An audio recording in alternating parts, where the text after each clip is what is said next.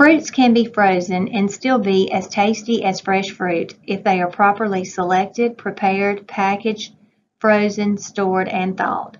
However, if you try to skip even one step, you can ruin the quality of your fruit. So be sure to follow the reliable research information given to you in this presentation. When it comes to selecting the fruit that you want to grow, it is best to go to our website at www.aces.edu and in the search engine type in Freezing Summer's Bounty of Fruits. This publication gives you a list of the different fruits and the varieties of each that grow best in Alabama. Or you can always contact your local extension office for more information.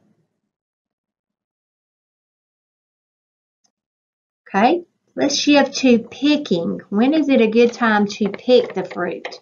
You do want to select fruits that are firm ripe, meaning that they should be firm for good texture, yet ripe with good flavor. And when you're picking fruits for freezing, the fruit should be ripe enough to eat. They will have the flavor, the color, texture, and nutrients that are characteristic of the fruits.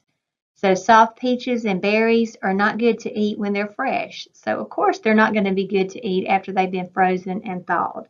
And the same is true of underripe fruit. Generally, if the fruit is good to eat fresh, then it will freeze well too. And it's best to pick fruit from the bush or the tree so that it doesn't get bruised. If it falls on the ground, it's going to get bruised more than likely.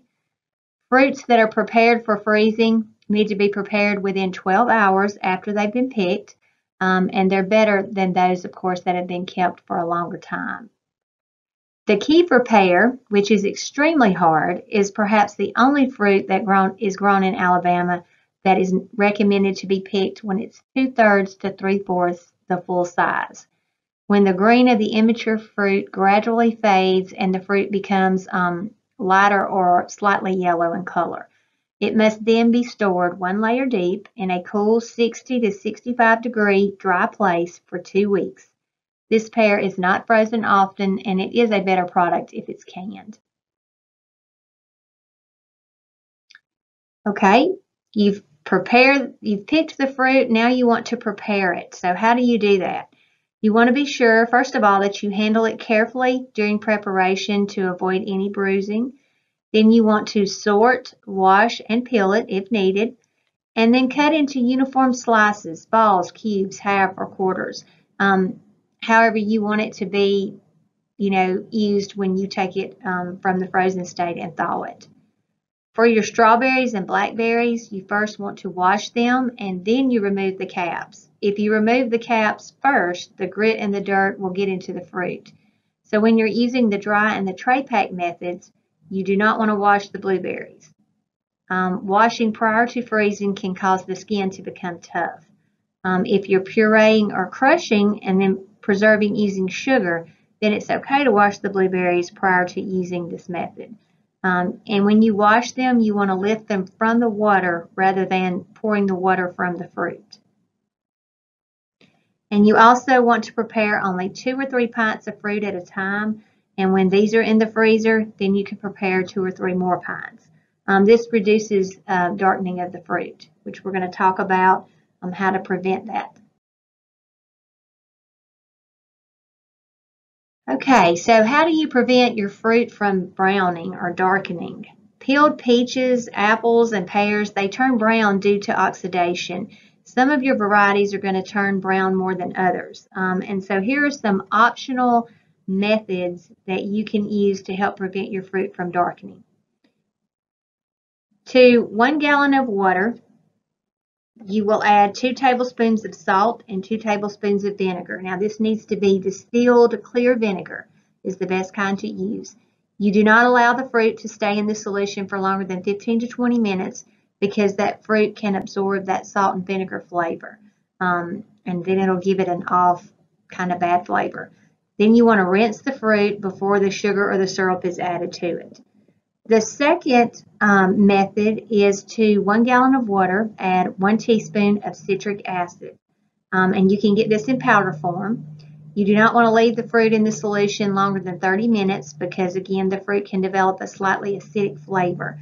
and the fruit in using this method does not need to be rinsed. Okay, and then the third method is for you want to add 1 gallon of water. To the 1 gallon of water, you want to add a teaspoon of ascorbic acid, and this is available in powder form as well. The fruit does not need to be rinsed. The fourth method is to use an ascorbic acid mixture. You can get this in grocery stores or drugstores, and you want to follow your manufacturer's directions. Usually you use 2 teaspoons of the ascorbic acid mixture to a gallon of water, and the fruit here does not need to be rinsed either. The fifth method, or the last method, is to drop the peeled fruit immediately into syrup that may or may not have had the ascorbic acid or ascorbic acid mixture added to it. For ascorbic acid, you want to use an 1/8 teaspoon to each cup cold syrup, and follow your manufacturer's directions for ascorbic acid mixtures. So if you use one of the first 4 methods, it's not necessary that you add ascorbic acid or ascorbic acid mixture to your syrup or sugar, provided that you prepare only 2 or 3 pints at a time. However, many choose to add one of these antioxidants. Ascorbic acid is vitamin C, which is one of the vitamins that cannot be stored in your body, and it should be eaten daily. Ascorbic acid mixture is generally composed of ascorbic acid, sucrose or sugar, and citric acid. And remember, citric acid is from citrus fruits like lemons and grapefruits, that sort of thing. Freezing fruits with syrup and sugar isn't necessary, but it does make a better tasting product. Many people are on a low sugar diet and they may want to use one of the sugar substitutes, and that's fine. You just want to check with your doctor and be sure that this is acceptable. And the recipes for using sugar substitutes, you can get those from the manufacturer. So for a syrup pack, a 40% syrup, which is 3 cups of sugar and 4 cups of water. This is what is used for most fruits, and depending on the natural sweetness of the fruit and how sweet you like it, you can use half or 2/3 cup syrup for each pint of fruit. The syrup does not need to be heated to dissolve the sugar. Normally, you just stir it, but if it does become necessary that you need to heat the syrup, then you want to cool it before you add the syrup to the fruit. Ascorbic acid or ascorbic acid mixtures can be added. With those, you want to follow the manufacturer's directions for the ascorbic acid mixture. For ascorbic acid, you use half a teaspoon to 1 quart of cool syrup. Citric acid can give the fruit an acidy taste. And you want to allow headspace, of course, in your freezer containers, because, when you freeze them, they will expand, or they can expand. So you want to allow headspace for expansion. For pint containers that have a wide top opening, you will allow 1/2 inch of headspace. For quarts, allow 1 inch of headspace. And then for your pint size containers that have a narrow top opening, allow 3/4 inch headspace. For your quarts, 1.5 inches. Be sure that the syrup covers the fruit, and it may be necessary that you put a small piece of parchment or wax paper on the tip of the fruit to keep the fruit in the syrup. So you would just wad that parchment or wax paper up and then put it into the container and to keep that fruit pushed down in the syrup. Freezing fruits with sugar. Most fruits need about 1 pound of sugar to 4 pounds prepared fruit, or about 2 cups of sugar to 12 cups of fruit, depending on the individual taste. When you're freezing cut strawberries, peaches, apples, or even pears, add the ascorbic acid or ascorbic acid mixture to the sugar to help prevent the fruit from darkening.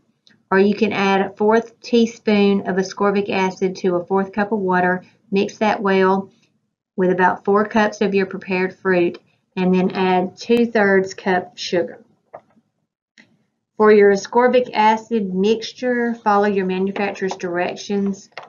If the fruit is juicy, the ascorbic acid or ascorbic acid mixture, you can mix that with sugar.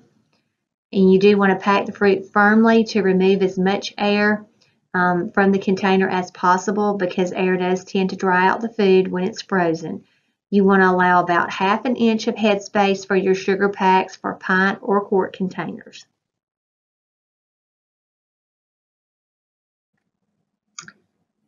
Regardless of the food that you're going to freeze, you want to use a moisture vapor-proof freezer container. Remember, moisture-proof so the food does not dry out, and vapor-proof so odors will not penetrate the packaging material. There are other factors that are desirable too, but the common freezer containers for fruits are freezer bags or rigid freezer containers. And you want to check your freezer bags for leaks, and you can do this by filling the bag with water. And if it leaks, then it obviously has a hole in it. So check for leaks. As previously mentioned, fruits may be packed in sugar, syrup, or with a sugar substitute, but fruit can also be dry or tray packed. The method that you use should depend on the kind of fruit that you're using, how you plan to use that fruit, and then your personal preference, of course. Two different kinds of packing methods are the dry pack and the tray pack. We'll talk about the dry pack first. Dry packing is good for small whole fruits like berries that make a good quality product when you freeze them without sugar. Simply pack the fruit into the freezer container and then fasten the lid or seal it securely and then freeze. With your tray pack, a tray pack is a form of dry pack that makes the fruit easier to remove from the container. With the tray pack, you actually freeze the fruit before you pack it into the freezer container. So to tray pack, you want to spread a single layer of the prepared fruit on a baking sheet or a shallow tray, and then you place it in the freezer. And you don't want the pieces to touch each other, so keep them spaced a little bit apart. And when the fruit is frozen, then you will pack it in the freezer containers and then quickly return it to the freezer before it can start to thaw. The fruit pieces will remain loose rather than freezing together. And then you can remove the amount that you need from the container without defrosting the whole package. So if you want to sprinkle a little blueberries on your cereal or your yogurt for breakfast, you can do so, and then you seal the package of the remainder of blueberries back up and put them back in the freezer. Okay, you do want to be sure that you package the fruit as soon as it is frozen to prevent freezer burn. Remember, freezer burn is not going to make you have an unsafe product, but it does, makes you have not as good of a quality product. It doesn't taste as good with that freezer burn once it's freezer burned. Okay, so when you label your containers, there are some things that you need to be sure you put on your containers. First of all, you do want to put the name of the product, and I would write the name of the product, and then if it was what form it was in, if it was whole, if it was, diced, if it was sliced or whatever. Then you also want to put the freezing date, the date that you put the container into the freezer. And then you also want to be sure that you follow manufacturer's directions when you're using rigid freezer containers.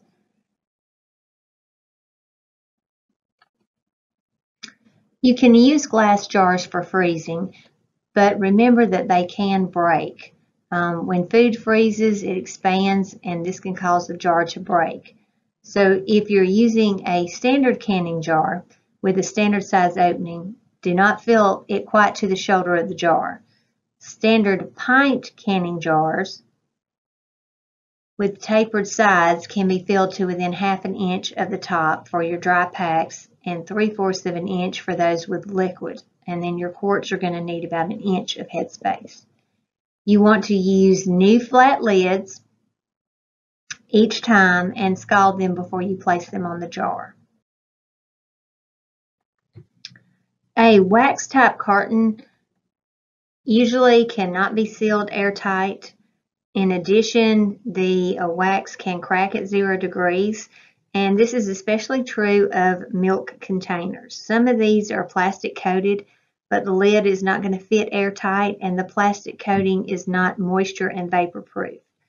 Milk cartons are made to hold milk for about 1 week at refrigerator temperatures, not food at 0 degrees, so do not use them in the freezer.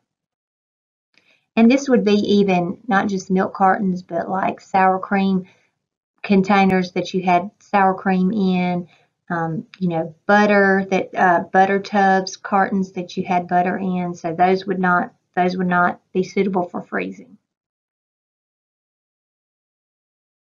Okay, you always want to freeze food as quickly as possible so that the cells do not break down. Broken cells make thawed food soft and flabby, and the juices will seep out.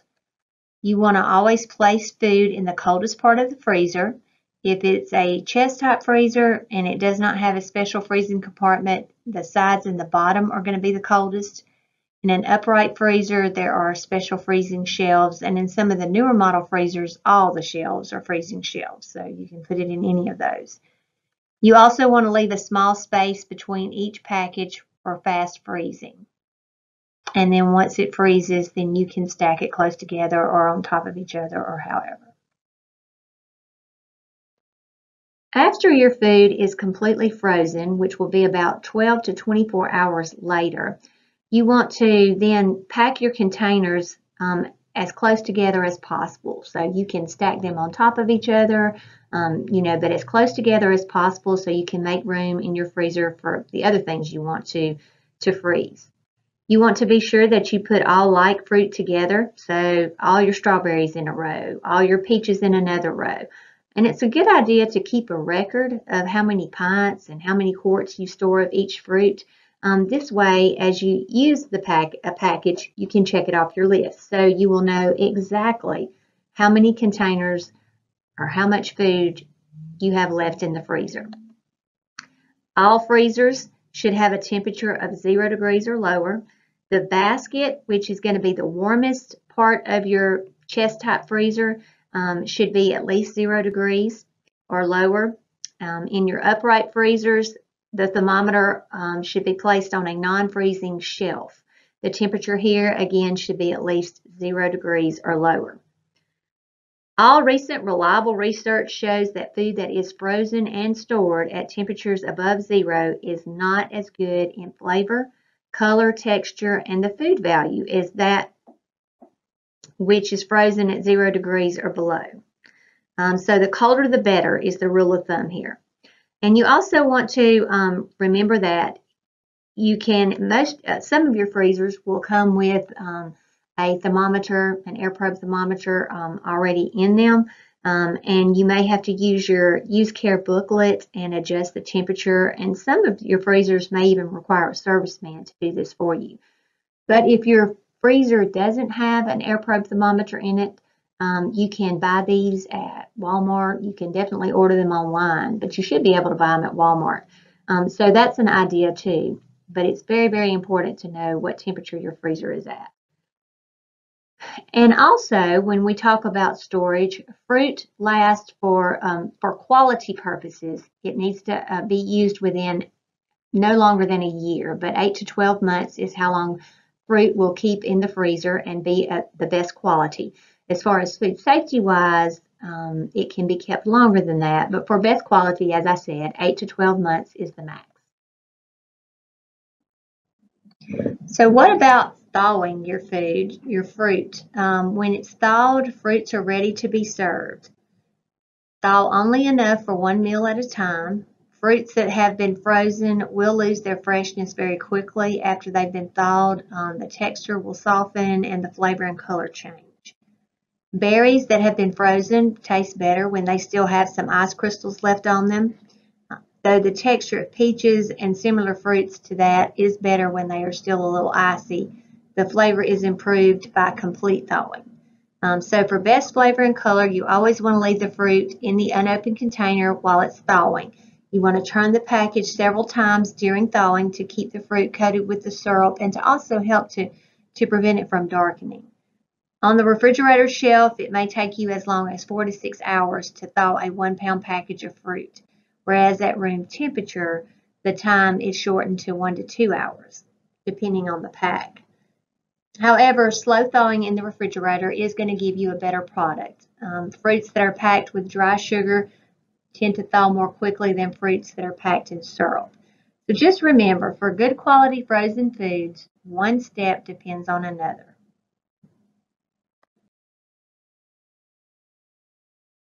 Meet your food safety and quality team.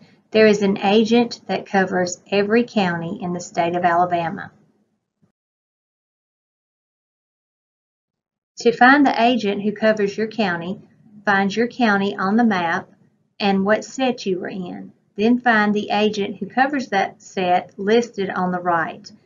You can also find us on the web at www.aces.edu or on Facebook at ACES Food Safety. Some pictures and material used in this PowerPoint were taken from and based upon work supported by the Cooperative State Research, Education, and Extension Service and the U.S. Department of Agriculture.